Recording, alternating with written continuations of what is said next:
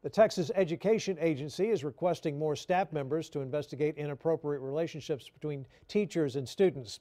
The TEA will ask lawmakers for 2 investigators and a staffer this upcoming legislative session. A spokesperson tells us the number of staff members investigating inappropriate relationships has stayed the same in recent years, while more cases are being reported. The TEA will also ask for a bill to be passed requiring districts to adopt an electronic media policy. And what that means is that a local school board would sit down and take a look at what works best for their district and determine how educators are allowed to communicate with students and by what means and methods and how and why.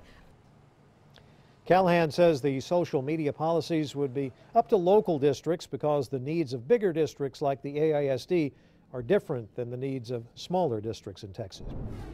You might remember earlier this year we told you Texas has one of the highest number of inappropriate student-teacher relationships in the nation, and it's still legal for a teacher to date or kiss a student that's not in his or her district.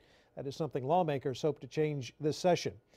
This is an issue our investigative team has been covering for some time now. To watch our full investigation, just go to kxan.com.